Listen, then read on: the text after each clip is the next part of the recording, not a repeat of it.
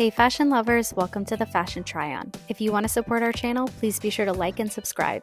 And if you like any of the items you see, be sure to check the description for links and discounts. Today we're unboxing and trying on the new SAUMUR BB in the EPI leather color brown.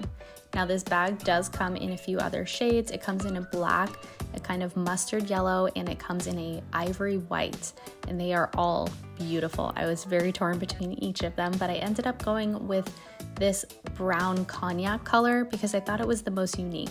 I also really liked the black EPI leather, but I do have the Alma BB in the black color, so I felt like this was the most different from that piece of my collection.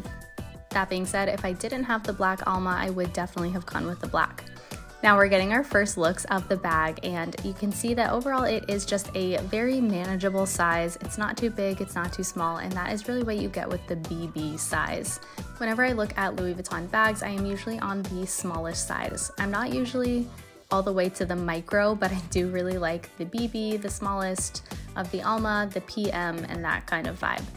Now, looking inside the bag, it is a little strange, and I think it's because of this outside pleating. So you see you kind of have like two separate bags or two separate compartments, and you see the little side buckle connecting them together.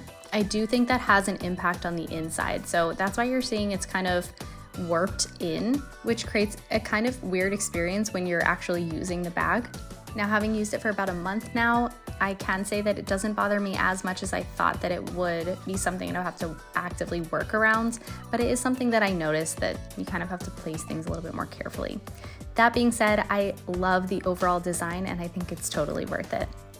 Now, as you're seeing, this bag does come with a long shoulder strap as well as a shorter handle bag, which I absolutely also really love. So I have been wearing this with both of the straps connected. I've put the smaller strap kind of in the front, kind of flapping down, and then I'll carry it as a shoulder bag. So overall, I think it just kind of adds another little style element, although you could remove one or the other if you wanted to. Now you will notice that the strap, the smaller strap, as well as the center piece right in the middle have the LV logo and the Louis Vuitton name written out. Those are just a gold etching. They're not embossed or anything noticeably different with the material. Now here you see it tried on, and I don't usually wear this as a shoulder strap, but I will wear it kind of crossbody and then put my arm through the shoulder strap so it kind of looks like a dual effect. I've also heard that people have started doing this for extra safety and security of your purse when you're walking around a crowded city. That is all we have on the SAUMUR. Let me know in the comments below if you like this bag, if you have it, if you love it, if you hate it. If you've made it to the end of this video, be sure to leave a heart or your most recent emoji in the comments below. Thanks so much for watching, and be sure to subscribe.